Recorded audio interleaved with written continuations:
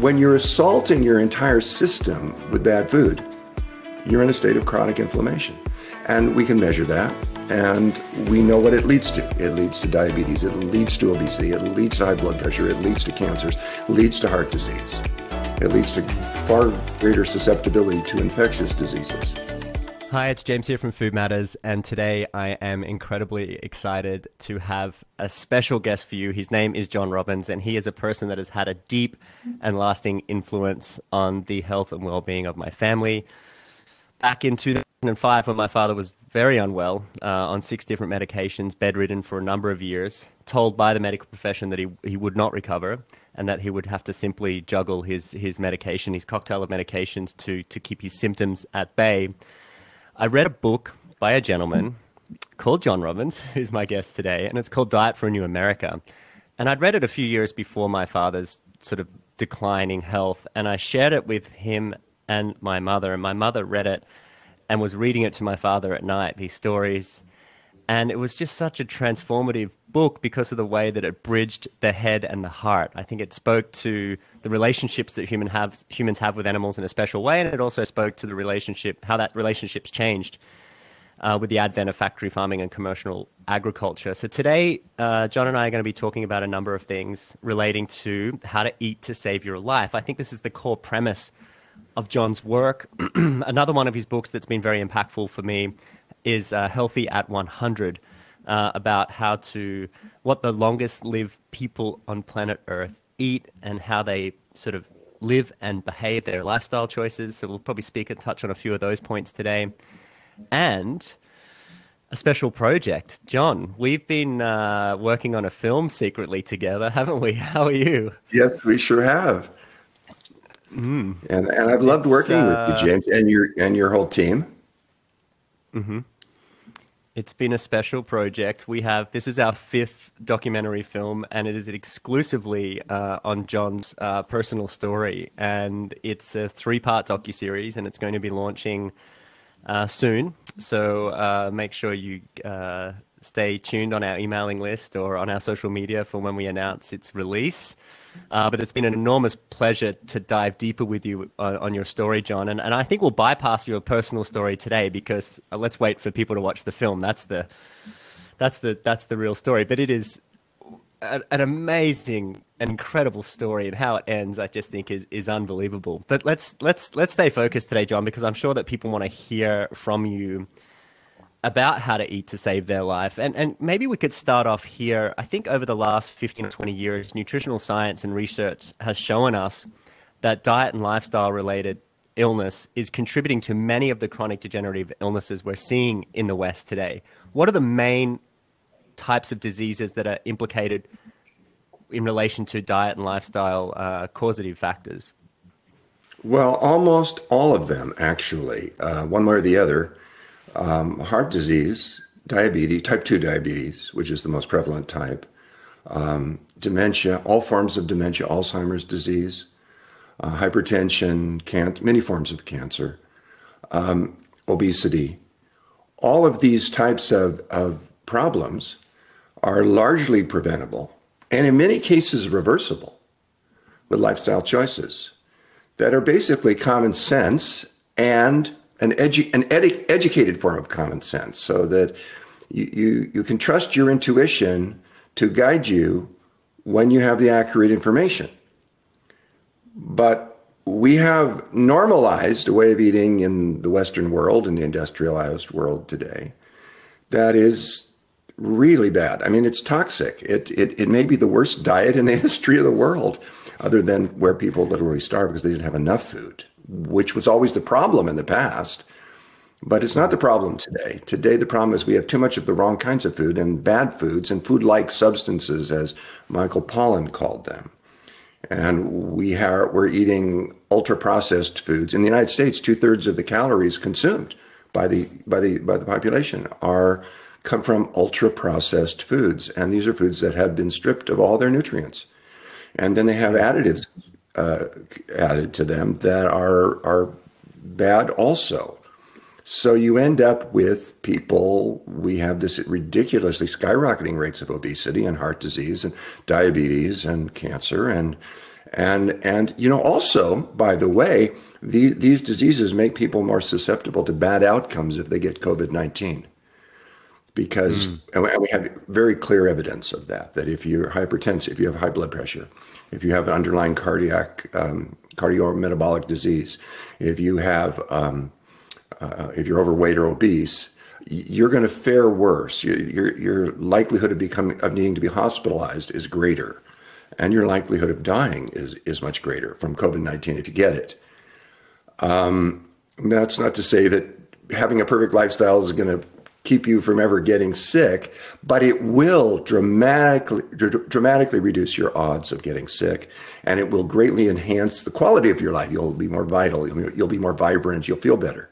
You'll have more energy. You'll have less disease. You'll live longer, and they'll be healthier years. Beautiful.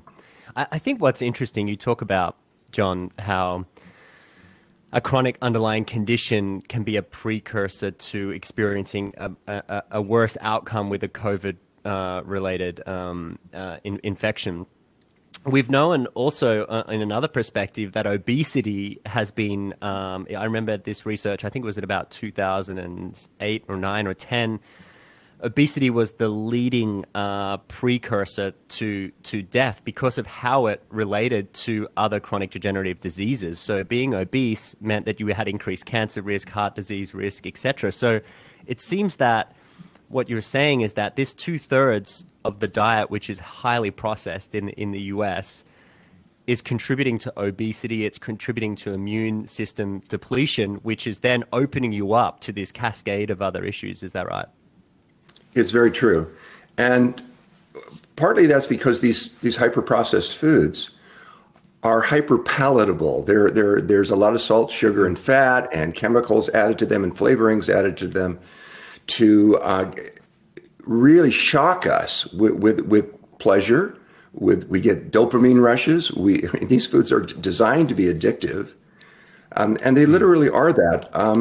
The industry employs scientists that they call, this is their term, this is the industry term, they call them craveability experts. And their job, obviously, is to increase the craveability of the food products that these companies market.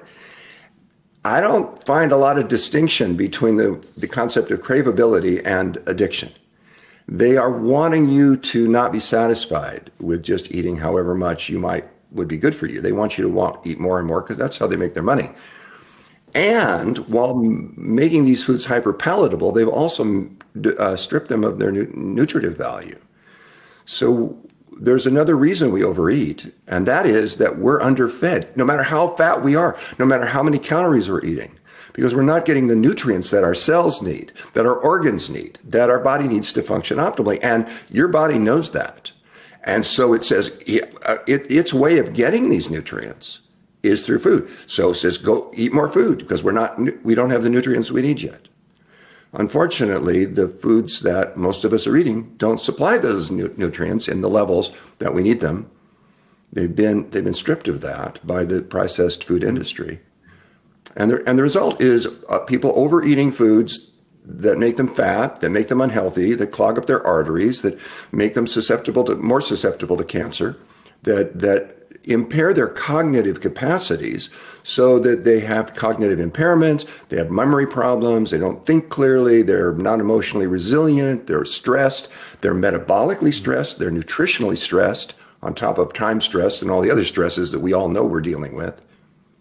And the result of that isn't pretty. It's the level of health that we have now, and it's not a very good one, despite spending more money on what we call healthcare than ever before. It's really money spent on disease management, and it's not preventing disease. It's not building health. It's just using drugs to control some of the symptoms that are bothering people a lot. But it doesn't get at the root cause of the disease. It doesn't heal anything. The medications just enable us to function, even though we're getting sicker and sicker. And I'm not against Western medicine by any means. It has a place. It has a role. But it's kind of failed when it comes to nutrition.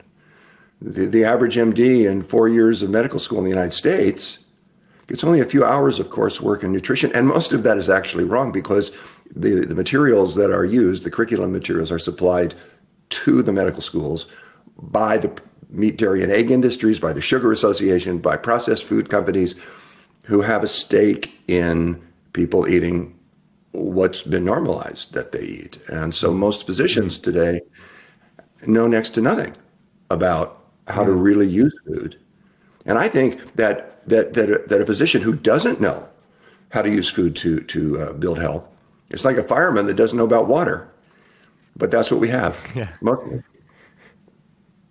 Well, I mean, there's a lot of things to unpack there, John. I think one of them is this concept that we're overfed, but we're undernourished. We have more caloric input than ever before, but these calories have less nutrition than ever before for many reasons, because of the food processing, but also because of the agricultural practices that we use in the domesticated West, should I say. I want to just touch on one thing here, and I would love to speak about industrialized meat and agricultural practices a little bit further on in the conversation. But one of the things I wanted to speak about now is that we have a history of being wrong as humans, a very recent history. I mean, doctors used to promote smoking for low-weight babies. We used to think it was safe to put mercury in our mouths. We used to think asbestos was okay, and we used to think that glyphosate was okay. But now it's come out as a possible carcinogen. Finally. So John, what else are we going to be wrong about? What is going to be in the next 5 or 10 years? What are going to be the big things that are going to come out in the wash in terms of processed food, potentially, that are going to be big mistakes that we made? Talk to me about what you think are the biggest concerns you have. Well, I touched on it briefly already, which is that we're going to realize to our chagrin that we've been training physicians wrong. We've been training them well in terms of diagnosing disease and prescribing drugs and offering surgeries and other procedures and operations. But in terms of actually preventing disease and in terms of actually building health in the first place, our physicians aren't trained to do that. We go to them assuming they have been, expecting that surely they have learned how to do it. They're experts in the human body, after all. They have many years of education, highly sophisticated education. But that education has failed them and is failing us because they haven't learned and therefore cannot communicate and don't even know how to live themselves. The kinds of lifestyles that we know scientifically from an overwhelmingly compelling and convincing and coherent body of research dramatically reduce the incidence of all these lifestyle diseases, these chronic diseases that afflict us today, and give us a lot more joy, a lot more capacity to love the people we love with our whole hearts, to give from a cup that's full rather than a cup that's half full or empty. We are more creative people, and we're more brilliant people, and we're more wise people than we know, because we've been living burdened by unhealthy lifestyles and by unhealthy food. And our physicians have not been there to tell us that. Now, there are some exceptions to that. There are some very wonderful physicians doing great work and researchers doing great work. But as a whole, as a rule, medical school today is failing all of us. And we want to change that. And I think it will change in the coming years. It has to, because the costs, the economic costs of trying to care for all these sick people are bankrupting us. And if we actually were living healthier lives and healthier lifestyles and eating healthier food, those costs wouldn't be necessary. We would have money to spend on other things that would create a healthier communities and healthier environments. And we'd have a more beautiful world, and we'd feel better in it, and we'd like each other more. I think there's a lot to be said for all of those things. For sure. Educating such an entrenched system is going to pose challenges, I'm sure, but I'm glad you suggested that as a solution, because, and I agree, there's many great physicians, doctors out there. We interview many of them. You interview many of them for the Food Revolution Summit as well. And they're championing this message of let food be thy medicine. However, it's a small minority compared to most of the physicians or MDs that people would have access to. Let's talk about a little bit, the World Health Organization has acknowledged that processed meats contribute to cancer in humans, in particular colon cancer. So this is quite interesting to have such a government body like this, or an international body like this, produce a warning. People I think, are a little bit perplexed when it comes to, people look at a slice of bread and they think it's all the same. But you could have a slice of bread that's made with semi-dwarf, modern, industrialized wheat that's been sprayed with glyphosate as a desiccant to be dried before it's harvested. It's not soaked, it's not fermented, and it's made at a factory. Or you could have like an emmer, rye, elkhorn, ancient wheat, sprouted, fermented, leavened, etc., and then made. And they look the same, essentially, but they're two vastly different products. This is true across the whole of the sort of range of foods that we see in a supermarket, but it's especially true for animal products as well. People think, well, meat's safe, it's healthy, but really the way that we're producing meat at the moment in the modern world is anything far from healthy, and in fact probably leading to this World Health Organization warning. What are some of the biggest dangers you see with foods that people think are just safe, they're okay, a little bit of meat, it's okay, but it's really not anymore? This is what you've been sort of, screaming out very clearly in your book since the 80s, and it's big news. Well, the meats and the dairy products and the eggs, the animal products that most of us are eating today are produced by an industrial process. They're sometimes called factory farms. That involves concentrating animals indoors in high, what are called stocking densities, which is basically cramming a lot of animals into a space. And it's very cruel to these creatures. They have muscles, they're meant to move, but they're confined often in cages so small they can't, if they're a bird, lift a wing. If they're a pig, they can't take a single step or even stand up properly. The cages are so small. If there's a veal calf, it can't take a single step in its entire life. The level of restriction of movement is so extreme because the industry has found that if the animal can't move, it can't burn up calories moving, and therefore all of the calories that it eats goes into producing body weight, and profit is per pound that they sell. So to them it makes business sense, but to the animal it's torture. And we're talking about a level of cruelty that you don't have to be a vegetarian, you don't have to be a vegan, certainly. You don't have to be an animal rights activist. You don't have to be a particularly empathic human being, actually, to be appalled by it if you see it. If you see it.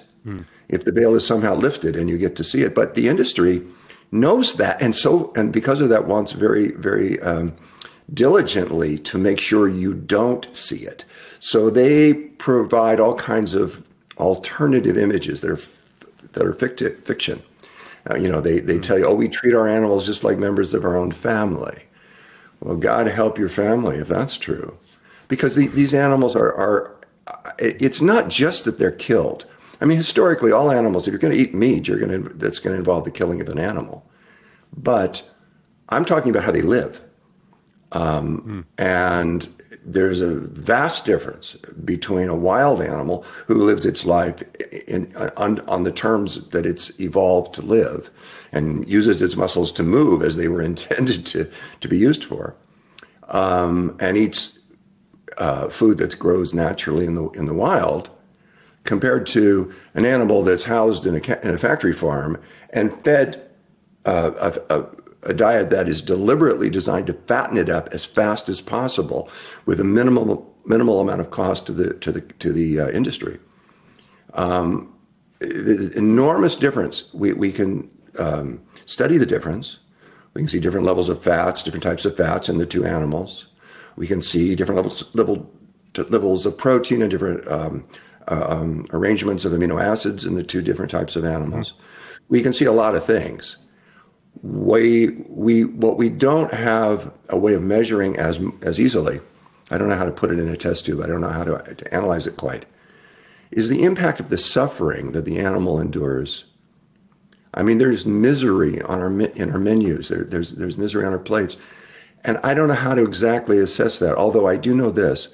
When an animal lives in pain and anger and fear and stress, it produces hormones that accompany and are associated with those states.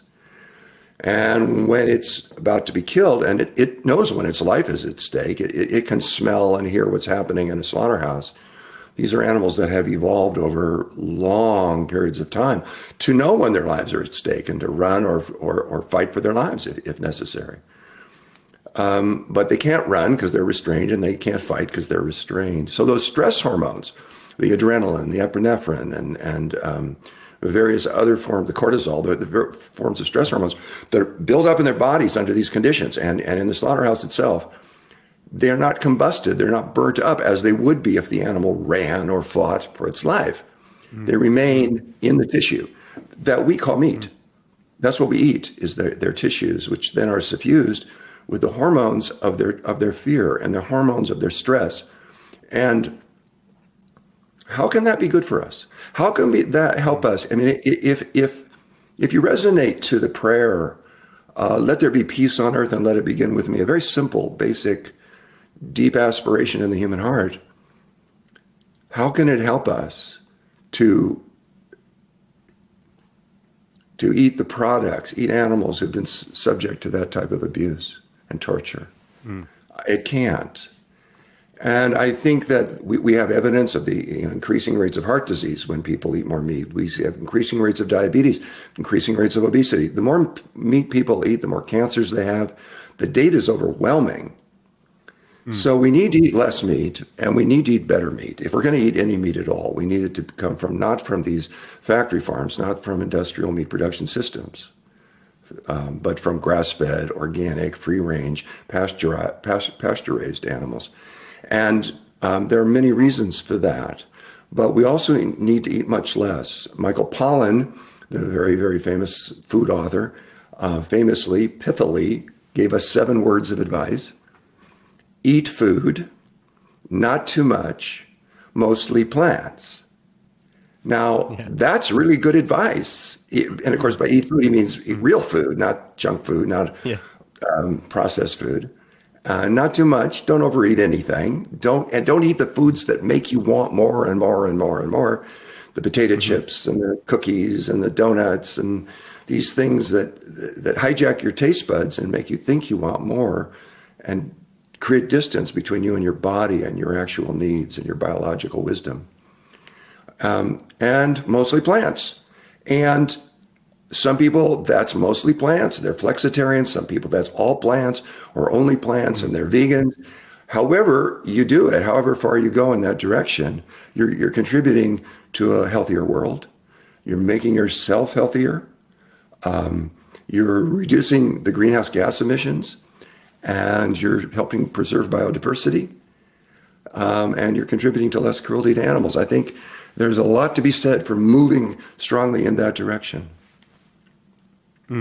It's really a win-a-thon. It's something I would call a win-a-thon. It creates a win at every level. It's a win for the animals. It's a win for the planet. It's a win for your health, and it's a win for communities and sustainability. So, and you know who it isn't a win for, and this is why we're having trouble.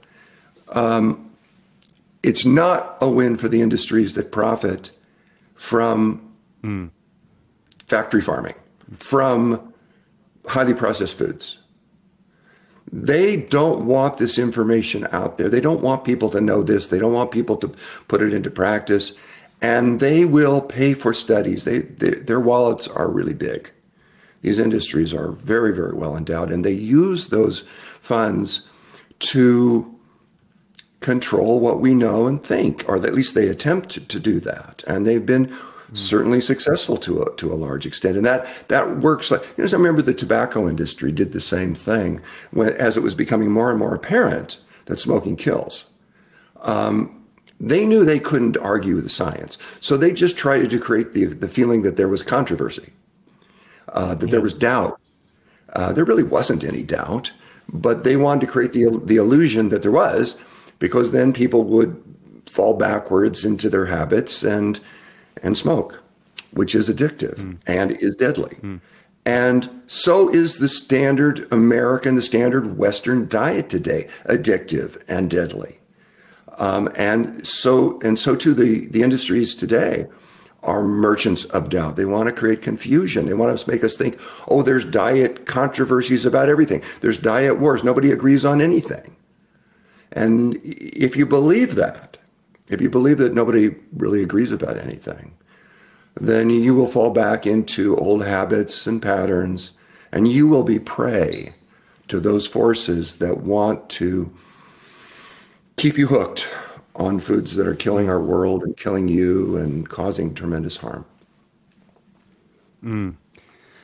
I think one of the things I love about how your message has continued to evolve, John, is that you've also distanced yourself in a way very intelligently from extremism in terms of approaches to diet. I remember when I first took, a foray into nutrition and health, in 2003, 2005, 2006, there were these really strong movements around raw foodism and veganism, and it created dissonance. It's like, well, are you a vegan or are you a raw foodist, and how raw are you? And there was all these discussions, and then it was really a strange world for a little bit, because it's like either you're in the good camp or the bad camp, and that's not necessarily how the world works. And I remember going to a Longevity Now conference in Costa Mesa, and you spoke, and I think it might have been around 2012, 14 or something like this, maybe 15.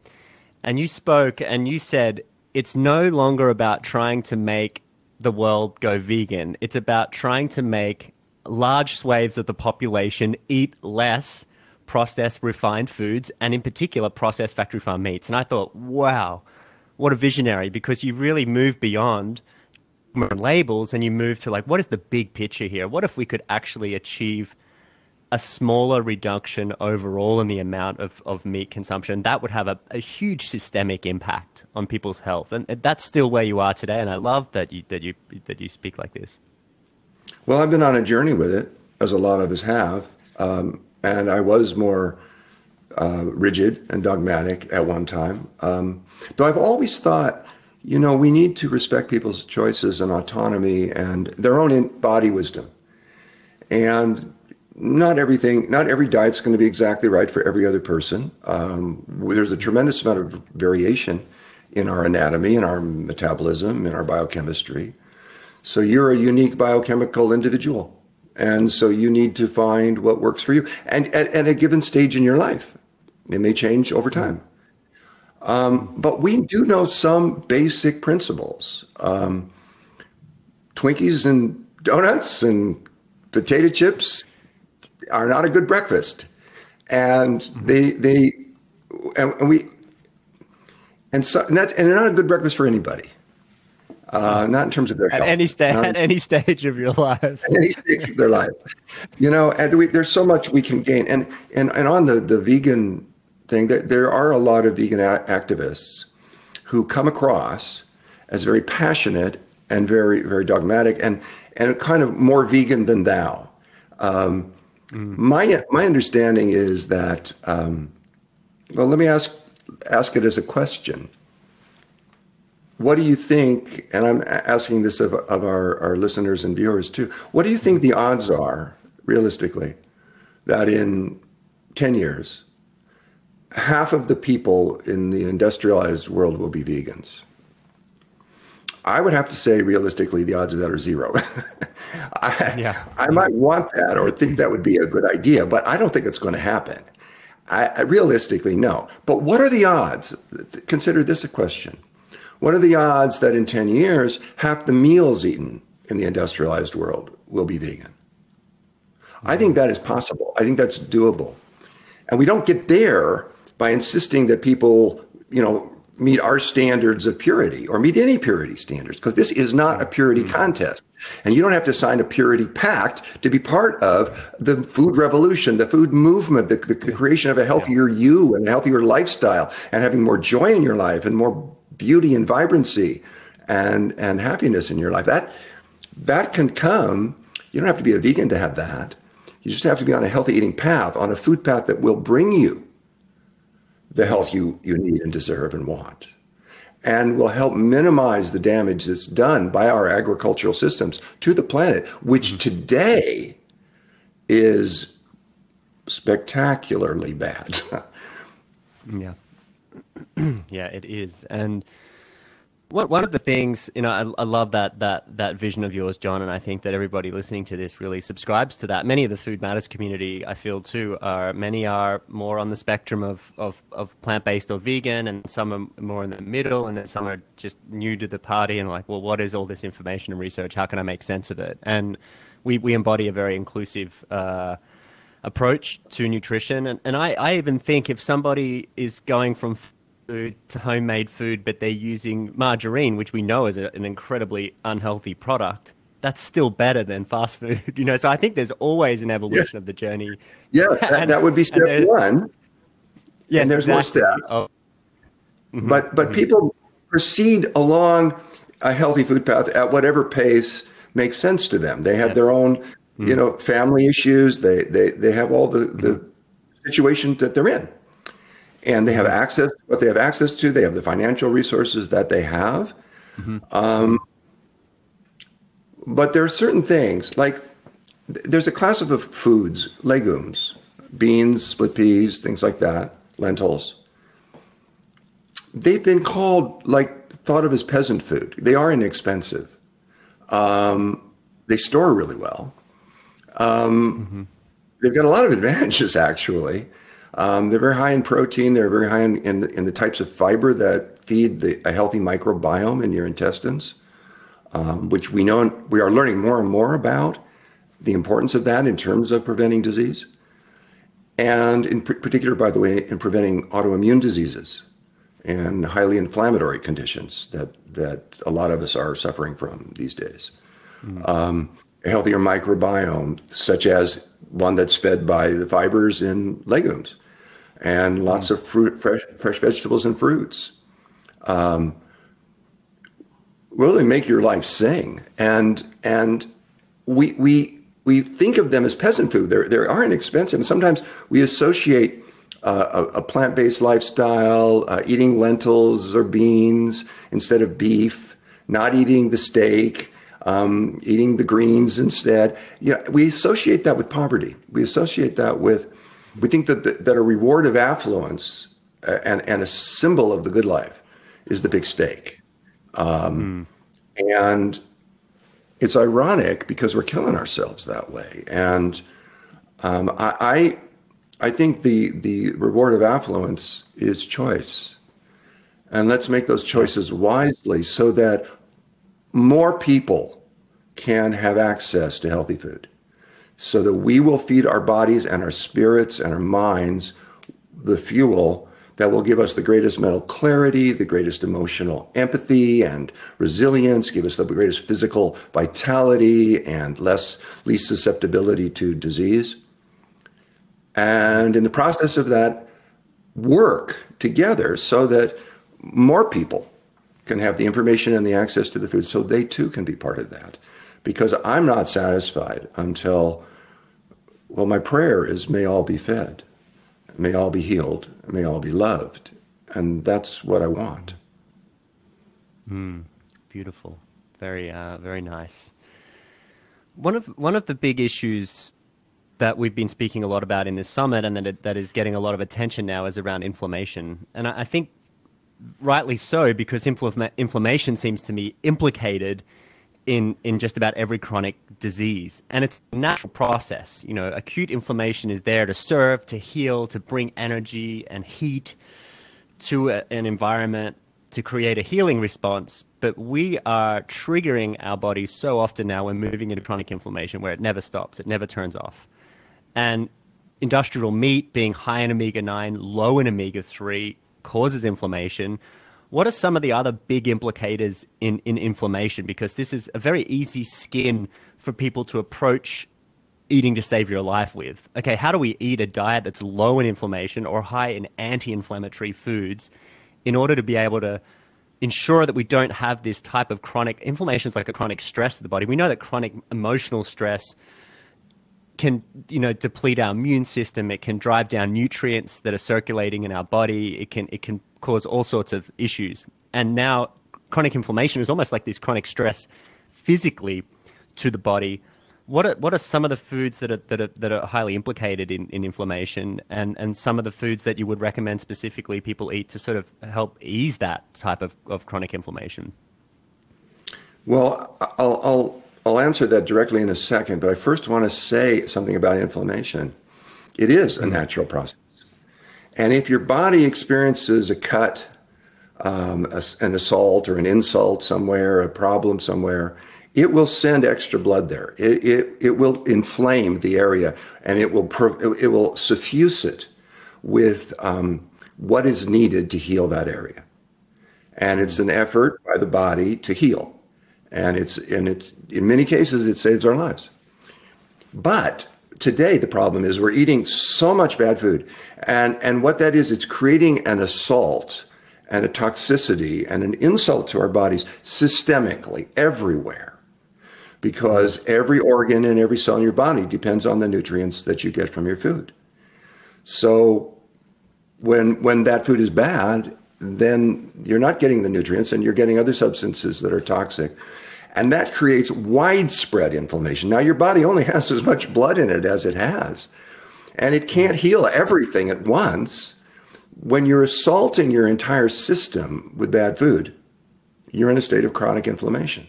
And we can measure that, and we know what it leads to. It leads to diabetes, it leads to obesity, it leads to high blood pressure, it leads to cancers, it leads to heart disease.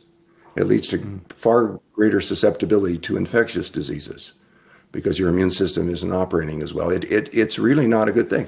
And the foods that cause it are the foods we're eating mostly. Factory farm meats, factory farm dairy products, factory farm eggs, processed foods that are high in sugar, high in salt, high in bad sugars and bad salts and bad fats. It's not a question of eating no fat. You need some fat in your diet. You need some fat to live a healthy life. But there are good fats and there are bad fats. And the good ones are seeds and nuts and olives and avocados. And if you're going to eat bottled oil, the best is extra virgin olive oil. The bad fats are in the processed meats, in the factory farm meats, in the margarines, like you mentioned earlier. And we want to keep away from those foods and eat more beans and other legumes, like I mentioned, fresh vegetables, particularly ones from the cabbage family, which is broccoli and cauliflower and arugula and kale and collards and, of course, all kinds of cabbages. And that's a great family because it's uniquely high in some anti-cancer substances. But all vegetables are great. Find ones you like. And then learn to like some of the others that you can, but start with the ones that you already like. Learn how to prepare them so that you will love them, so they'll be attractive visually and also delicious and nutrient rich. You almost can't eat too many vegetables, fresh vegetables, and whole fruits are good too. Now, I'm not talking about fruit juice when you've stripped out the fiber and so forth, but eating an apple, eating an orange, eating some grapes, eating a pear. That's what when I'm hungry, when I need a snack, if I feel like my blood sugar is a little low, I want to lift. I don't go to candy. I don't go to something that's going to harm me. I've learned not to do that over time. And so I go, and my favorite snack might be an apple and some walnuts, or a banana and some walnuts, or something like that. And I'm getting some fat, I'm getting some fruit, and I feel great, and it's delicious, and it's also real. It's real food. And you want to eat that. And the grains, if you eat grains, eat whole grains. It's very important. And another piece to this is how the food is grown. So as much as possible, eat organically grown food. And there are many reasons for that. And the primary one is that foods that are not organically grown are almost invariably grown with toxic chemicals. And that includes pesticides and herbicides and fungicides and insecticides, all kinds of biocides. And it also includes synthetic fertilizers that jumpstart the plant's growth in an abnormal and unbalanced way. So they may add nitrogen and phosphorus and potassium to the soil through chemical means. But all the other micronutrients, they're not adding. All the other minerals, they're not replacing in the soil. So the food doesn't, it maybe grows big and looks good, but it's insipid in taste. It's nutrient poor. And that's another reason to eat organic food, as well as sparing the farm workers, by the way. I sometimes hear people say, well, organic food is a fad, or it's a scam, or it's for the elite. Well, unfortunately, it does cost more usually, and we need to change that. And at the Food Revolution Network, we're working very hard to change that, and I know you are too, James, because we want organic food available to everybody. But the farm workers bear the highest brunt of the assault of pesticides. They're working in the fields. They're picking the food that we're eating. They're harvesting the food that comes to our table. Basic decency requires us to think about these people and their well-being. And if we're drenching them in pesticides, which is what happens in conventional agriculture, that's one of the reasons why these people have such short lifespans. And among migrant farm workers in the United States, the average age of death right now is in the low 40s. And the levels of cancer and levels of birth defects in their kids are very, very high. And to me, this is unacceptable. This is abominable. This is abhorrent. And we can change it. We don't have to participate in it. We don't have to pay for it by buying the products that are produced that way.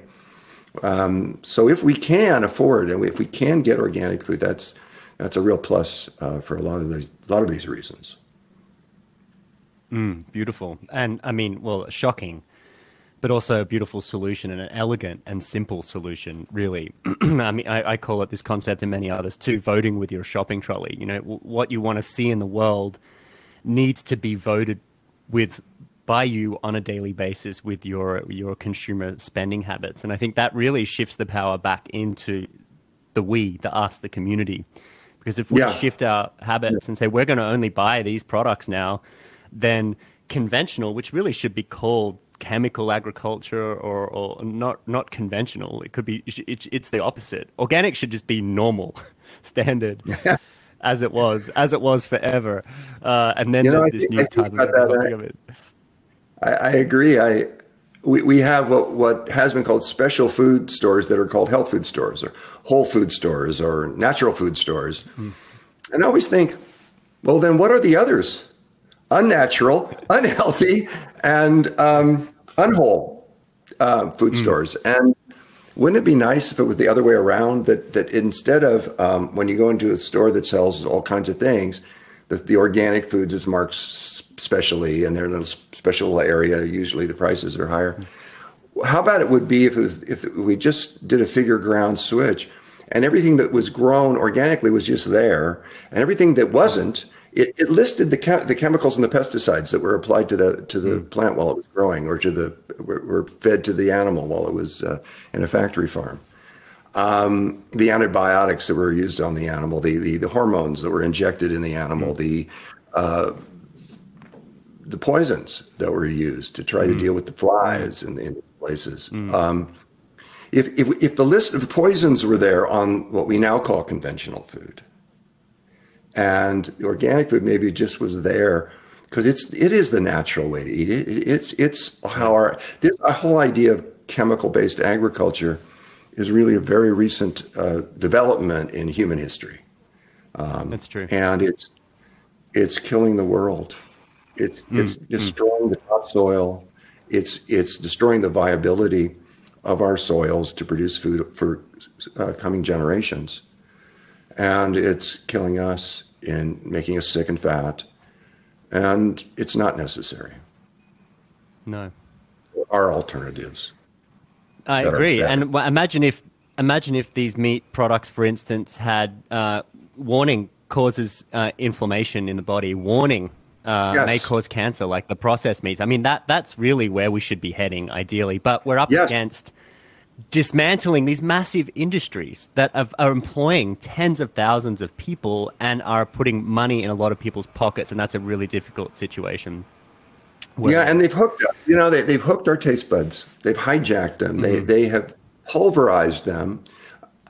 I remember I grew up eating the standard American diet with probably more ice cream than most people. But and what happened to me, because the ice cream was so sweet, obviously very high in sugar and bad fats, I was sick a lot, pretty much sick all the time, and I couldn't taste anything else. I mean, all vegetables tasted bland to me. Even an apple seemed kind of, well, it was juicy, I guess, but the sweetness in an apple wasn't enough to touch my taste buds that had been inundated with the intensely sweet flavors of ice creams and the intensely salty flavors of some of our commercial chips and so forth. Even canned soups are often very, very high in salt. So I couldn't taste anything else. And if you fed me healthy, natural food, I wouldn't taste it. I couldn't taste it. Kind of like you don't see the stars when there's bright lights out. But when you turn down those bright lights, maybe if the sky is clear, you have a vault of stars, a magnificent, majestic, spectacular display of stars. And I started to, when I stopped eating, I turned off the unnecessary artificial lights. I stopped eating the artificial foods, and I stopped eating sweetened foods, highly sweetened foods. I stopped eating ice cream. I stopped eating the stuff that was hijacking my taste buds. And now I get more pleasure as a hedonist. I get more simple pleasure in my taste buds by eating, say, a baked potato than I used to when I ate a baked potato smothered in butter and sour cream and other things. Just simple foods now that I couldn't taste and at one time now taste, they can just send me into rapture, honestly. They taste so great if they're fresh. That's another thing. Once your taste buds are intact and back, you know whether foods are fresh or not. And they want to sell you the old stuff. So they don't want you to be able to taste the difference. And they just will fill it full of salt and sugar and bad fats and additives and flavorings and other kinds of weird substances to alter the textures and the mouthfeel. And you'll think you're happy, and you think you're being stimulated in a positive way. You're being destroyed by people who are only thinking about their own pocketbook. They are not. One of the things that's so strange is that we have a food industry that does not care at all about the health value of the food they serve. Now, they'll put a health halo. They'll add some vitamins or this or that and plaster it on the package because they think it will sell. But that's why they're doing it. They're not doing it because they think it's healthier for you. They don't care.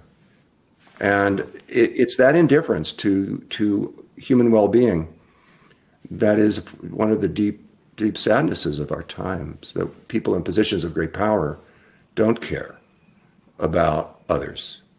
And that selfishness, that self-absorption, that divides us so deeply, and it costs us all tremendously. And I think that when we have a food choice option that all people could eat, and we don't have enough land to grow grass-fed beef for everybody at the levels people are eating them today. But we would need much less land to grow a plant-based diet, or an essentially plant-based diet, when the amount of meat that's consumed is much less. And we could feed everybody a healthy, organic, natural, fresh, nutrient-rich diet on a tenth the land that we're now using, and leave wild spaces for wildlife, for forests to return, for biodiversity to return.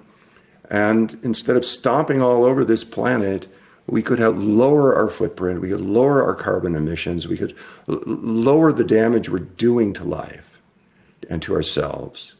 And to me, that fact that what serves you in this situation serves each of us in this situation, a healthy diet, a natural diet, eating low on the food chain, eating organically when we can, serves others too. it really does allow for more people to be fed. It really does allow for more species to exist. It really does allow for the water to be cleaner and the soil to be richer and the air to be cleaner and the future to be brighter. And today, when it's hard to look into the future and see brightness, to see joy, to have feelings of hope and joy well up within us, to be able to have a vision of a possibility that could create greater health and joy and wellness on this planet for all beings. I'm very moved by that. I find that profoundly moving. And I've basically given my life to conveying that and communicating that and hopefully inspiring that direction in as many people as possible. Beautiful. And I really feel you when you talk about this idea of when you clean your diet up, you take, say, a 21-day period and you just say, I'm going to eat clean, or you do a detox or a cleanse, or there's juice cleanses, but taking a period of time where you just eat clean foods and you take out a lot of the processed foods and the refined foods and the refined sugars and too much refined glutinous products or too much refined flour products or baked cookies or cakes, and you start to just input more vegetables, more fruits, more nuts, more seeds, more natural foods, less or no dairy, and you start to move these things out and move new things in. Then after 21 days or 2 months, you go back and you start to eat the old foods you used to eat, and you sort of can't anymore. It's a different relationship. It's like something has changed, something has shifted. And before, like you said, growing up, being in the family that you did and having access to so much ice cream, a peach tasted blah to you. But I know personally, if I've done a cleanse or if I've eaten clean and then I eat a peach, it's like the most explosive, incredible experience you can ever imagine. And I wish that for all people. And I think we're so bombarded. We're treating our taste buds like amusement parks.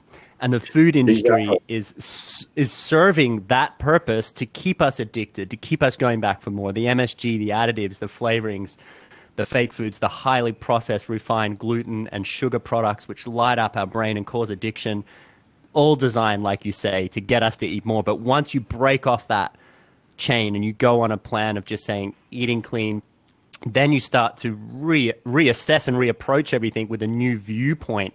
It's almost like a spiritual awakening. It's an awakening of sorts.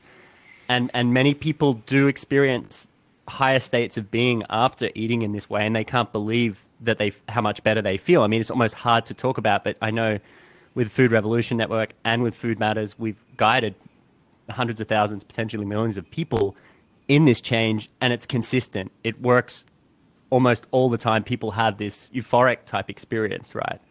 What are some of the biggest things that you would say are your top things to look out for when transitioning to a healthier diet, or some of the things that you love including more of at the moment? Like what are you mentioned lentils are a great thing, and maybe just elaborate a little bit on the end here on eating lower down the food chain. You just said that, and I understood what that means. That's like anchovies over tuna or crickets over beef. But I don't think many people understand that. So maybe just touch in on that a little bit, because I think it's important for people to understand if they don't want to stop eating meat or fish, for instance, well, what type of fish would be a better choice this lower down the food chain? And if they're happy to go more plant-based, what are some of the great foods that you think are underutilized in that space?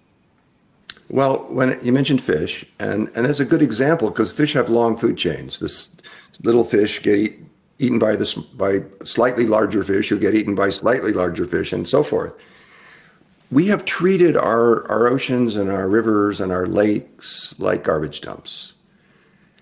And there are a lot of toxic metals and toxic chemicals in our oceans today and our lakes and rivers. That's a disgrace. It's a tragedy, but it's also a truth.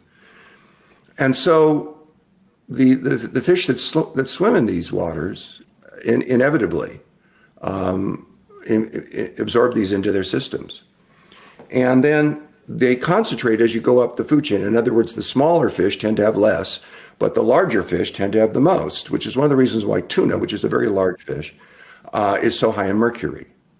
And mercury is something you really don't want a lot of. And that's one of the problems with today's fish, and particularly today's tuna.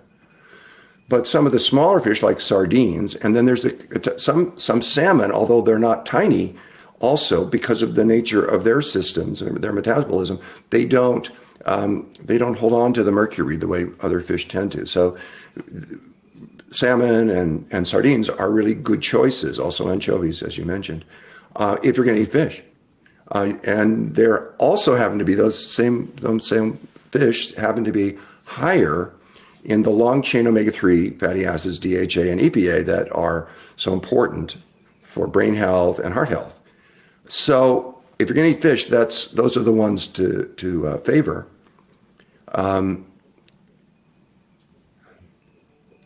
What was your other question?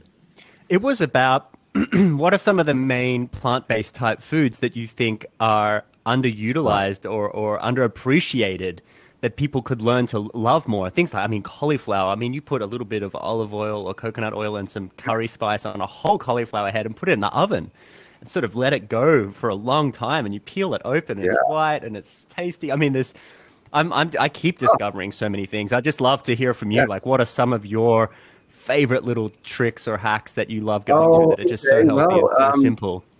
Just to wrap up, I think it's a great little practical that I really like that aren't too common. I get black raspberry powder, organic black raspberry powder. That's not blackberry. It's a blackberry, but it's not a blackberry. It's a raspberry that's black. And it's very high in anthocyanins and very high in very particular nutrients that our body craves. All berries, by the way, are really great foods. Black raspberries and wild blueberries probably are the cream of the crop, so to speak, in terms of nutrients. I have a dedicated coffee grinder that I grind flax seeds and chia seeds in every day or every couple of days. They are highly perishable. Their fats are such that they oxidize rapidly. So you want them fresh as possible. So I grind them each day or every couple of days, and sprinkle them on just about everything that I eat.